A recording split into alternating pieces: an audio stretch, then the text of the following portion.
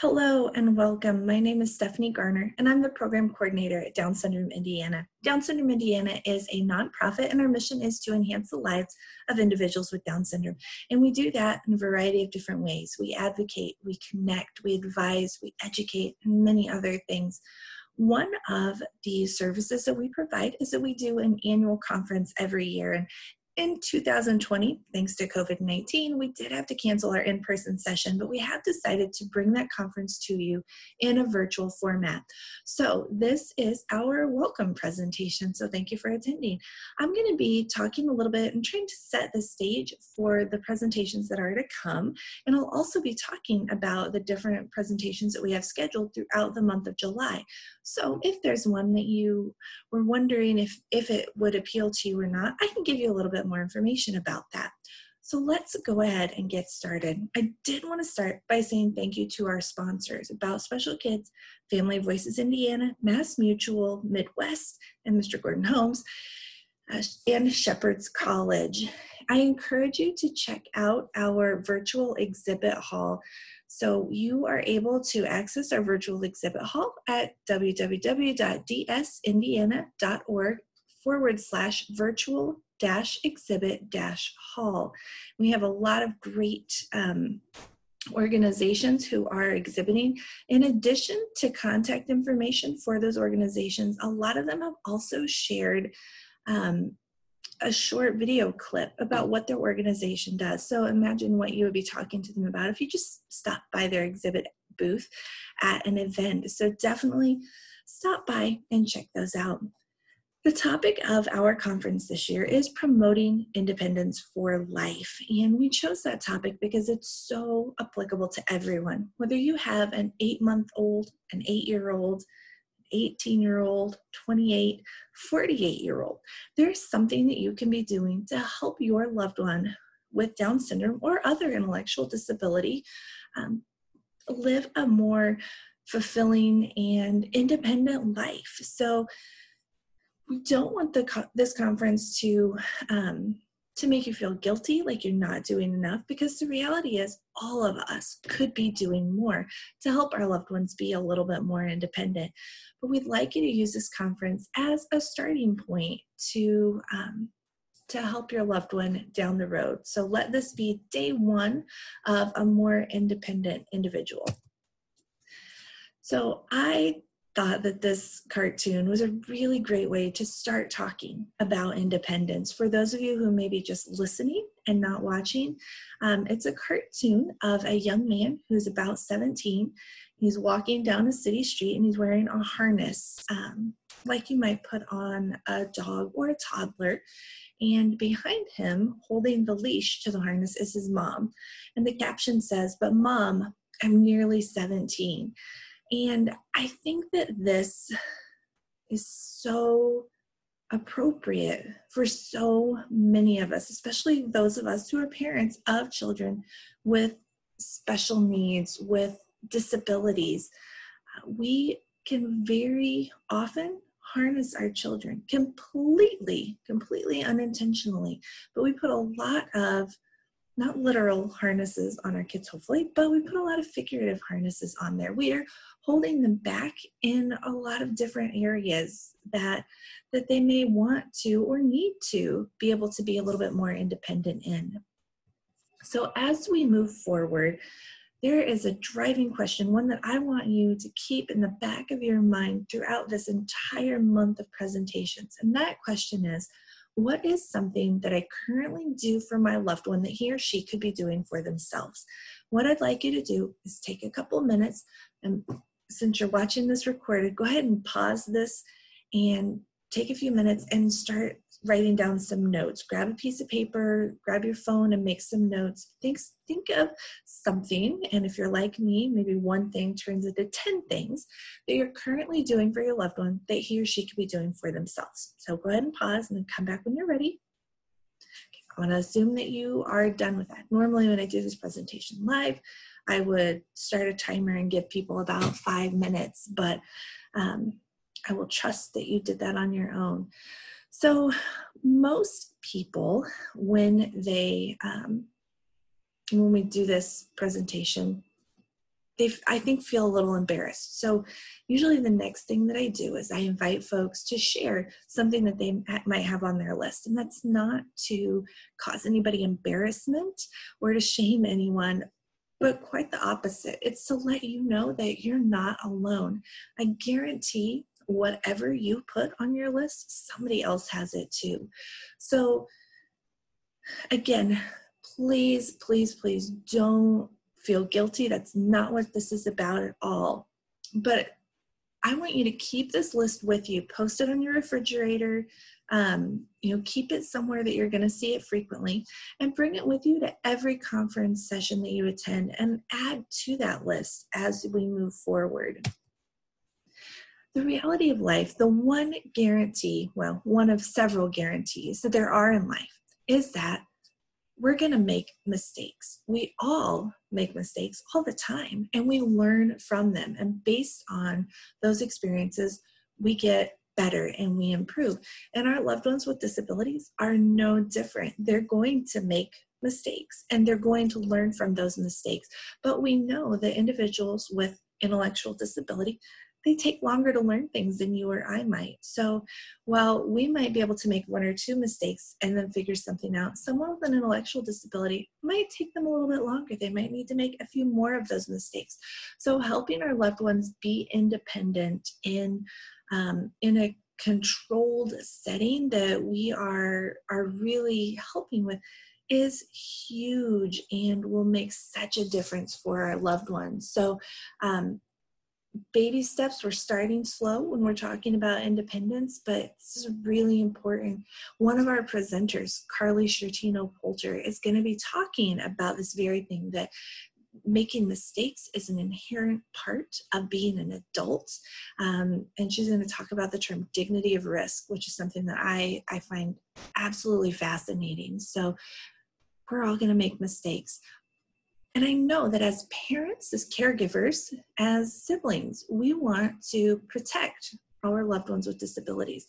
We want to keep them in a protective bubble and make sure that they're safe, that nobody's victimizing them, that they aren't coming to any harm. I get that. I feel that as a parent. Definitely, I want to do that. But we have to remember that when we keep our individuals really, really, really, really safe, and we put all of our eggs in that basket, then we sacrifice their independence. So for those of you who may be listening, the graphic here is a scale like that you would weigh two items on. And on one side is independence, and on the other side is safety. And when we think about safety and independence, they very often kind of counteract each other. So when we really focus on letting our individual, our loved one with a disability, be very, very independent, it can sometimes feel like we're sacrificing their safety. And conversely, when we're really focused on making sure that they're staying safe, we can really sacrifice their independence. So for each of us, we have to find that perfect balance between safety and independence is going to fit our loved one with a disability. Every individual is going to be different. What works for me and my daughter with Down syndrome is going to look different than what's going to work for you and your loved one. And frankly, not only is it different from person to person, but it's different from situation to situation as well.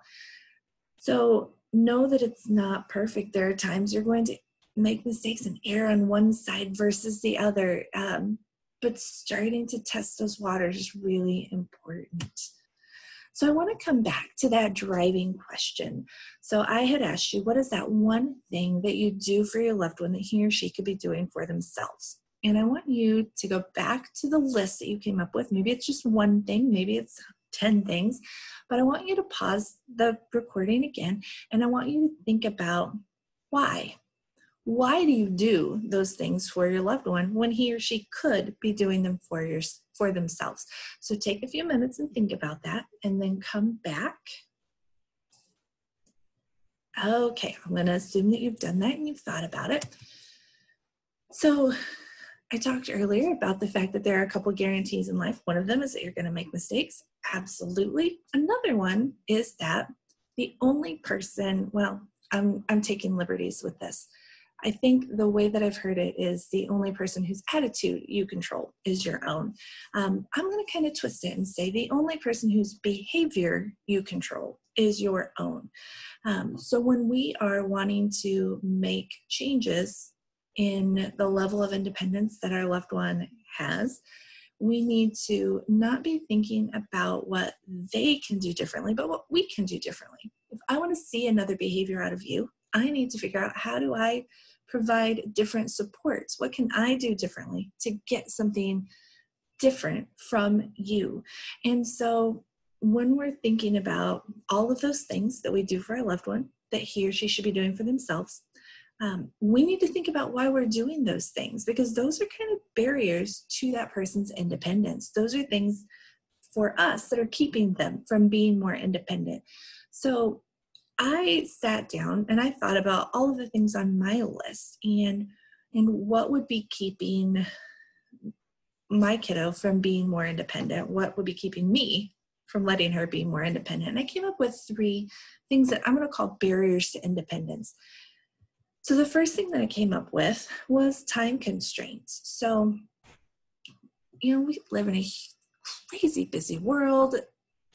We don't have time for anything anymore. We're constantly going from one activity to the next, and we're always rushing. So it's hard. I don't have time to teach my child how to do skills. Maybe sometimes I don't know, and I don't have the time to learn how to teach my child or my loved one a skill. I'm going to say child a lot, only because I have a child, but this applies to adults with Down syndrome as well.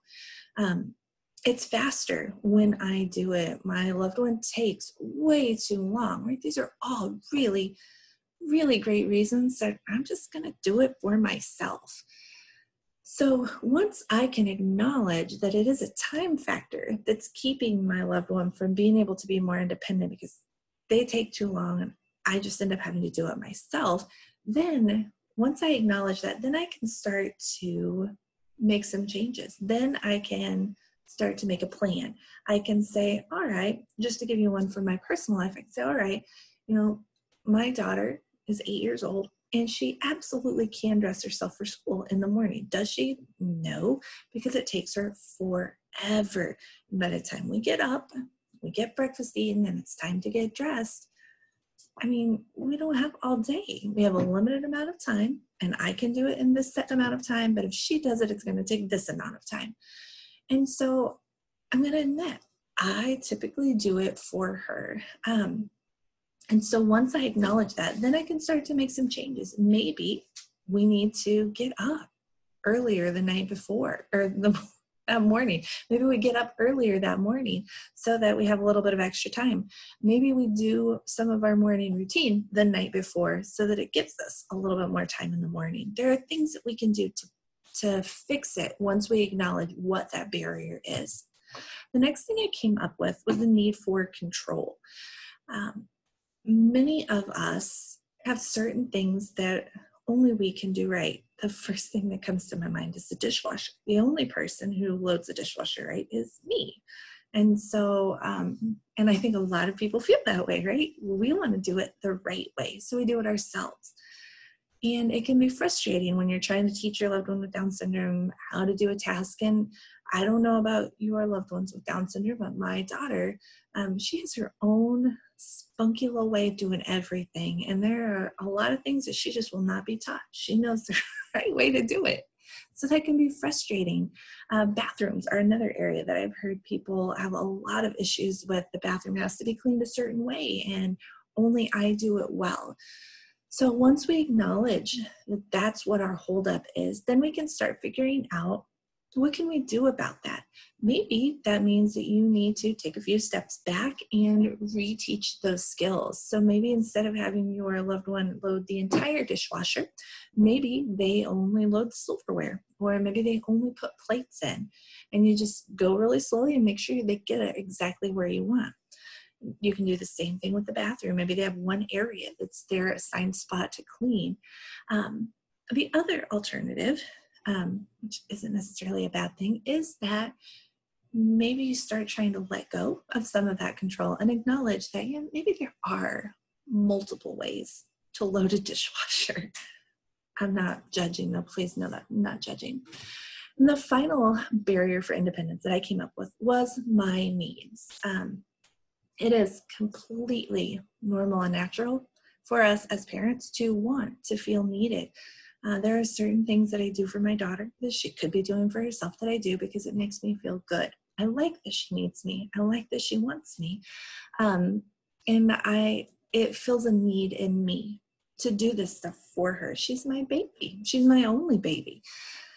But again, once we acknowledge that that's really the driving force behind why I do it, then I can start to realize that I need to get those needs met elsewhere so that my loved one can be a little bit more independent. So next, I want to go ahead and talk about our speakers, and we'll just run through these really quickly.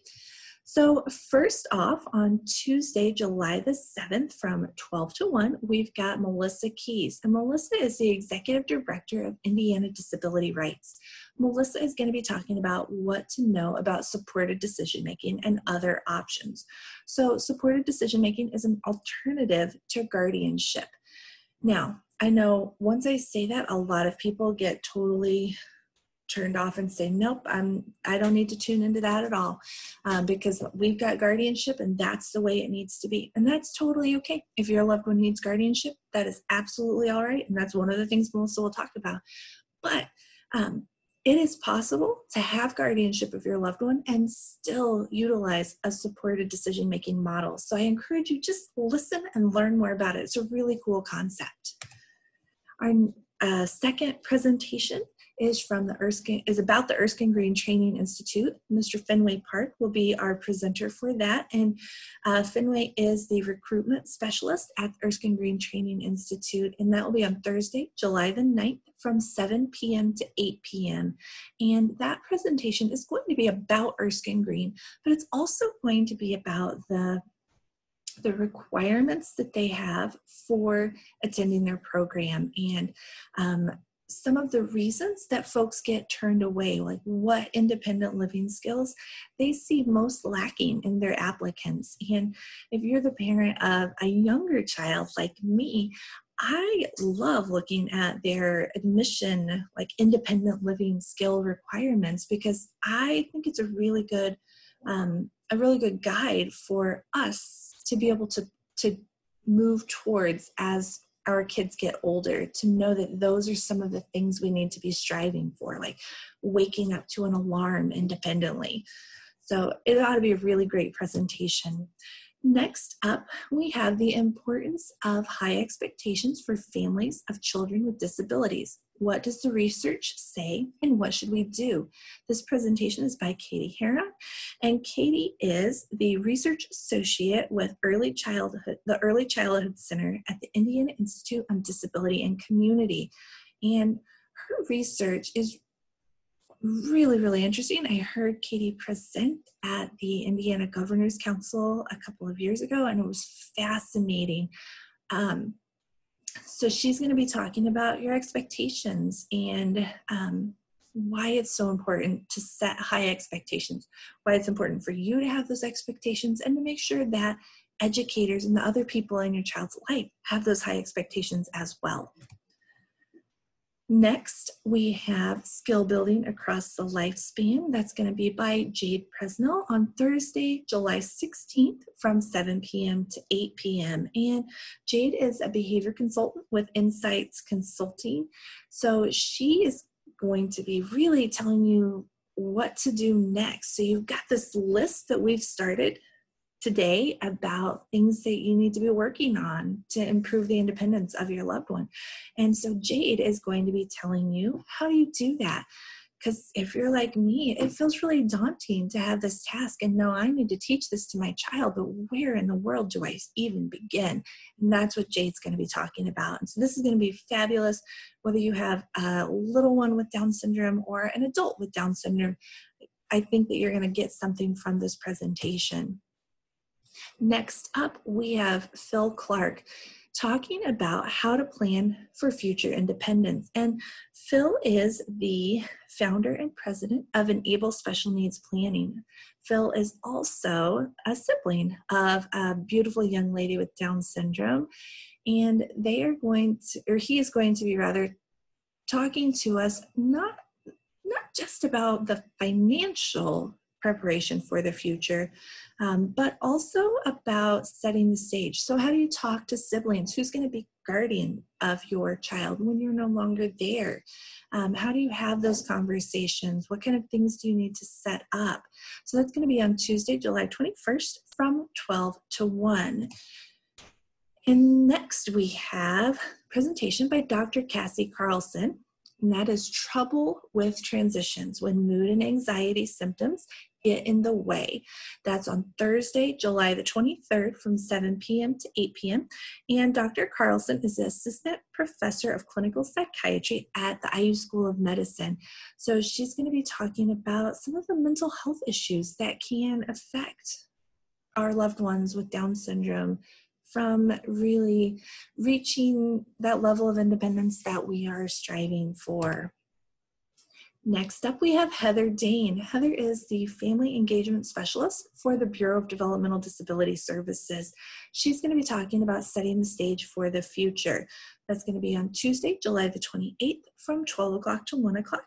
She will be talking about the Life Course Framework and how you can use the Life Course Framework to really set the stage for the future and to figure out what kind of things you need to be working on. I think the Life Course Framework is fabulous. If you're not familiar with it, even if you are familiar with it, Heather's presentation is fabulous. I guarantee you'll learn something. She's an amazing presenter. And then our final presentation of this series is Ms. Carly Schertino-Polter, and Carly is the director of the ARC Advocacy Network, and she's going to talk about restoring dignity and self-determination by charting the life course. So she's going to kind of build on what Heather talked about. That is on Thursday, July the 30th, and that's 7 p.m. to 8 p.m. And she's going to be talking about the dignity of risk, and really how we let go and really encourage our loved ones to be more independent and why that's so important. So that is our presentation, our conference schedule. And I hope that you guys found that helpful and interesting, and I'm really excited that you have signed up to attend the conference. And if you have any questions, please don't hesitate to reach out. You all have my email address, and if you don't, it's Garner, Garner, at dsindiana.org. Thank you so much, and I hope that you have a wonderful day.